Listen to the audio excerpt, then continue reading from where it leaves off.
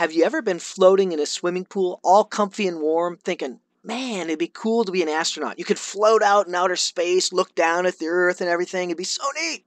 Only that's not how it is at all. If you are in outer space, you are orbiting the Earth. It's called free fall. You're actually falling towards the Earth. All right? Think about this for a moment. That's the feeling you get if you're going over the top of a roller coaster, going like, whoa! Only you're doing this the whole time you're orbiting the Earth for 2, 3, 4 hours, days, whatever it takes, right? So how does orbiting work? Let's take a page from Isaac Newton. He had this idea, a little mental experiment. You take a cannon, you put it on top of a hill. If you shoot the cannonball, it goes a little bit ways.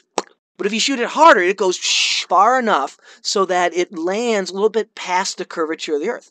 Well, you can imagine if you shot it really, really, really hard, it would go all the way around the Earth and come back, boom, and like hit him in the backside or something, all right? Let's zoom way back and put you in a little satellite over the North Pole of the Earth and consider north to be up. You're going to fall down and hit the Earth, but you are actually moving sideways really fast. So when you fall down, you're going to miss.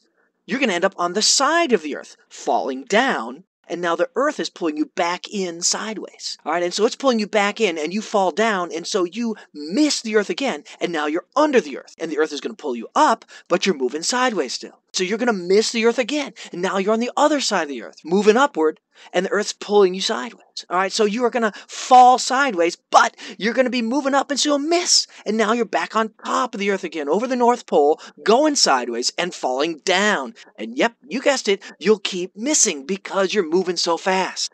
In this way, astronauts orbit the Earth. They're always falling towards the Earth, but they're always missing. And therefore, they're falling all the time. They feel like they're falling, so you just have to kind of get over it.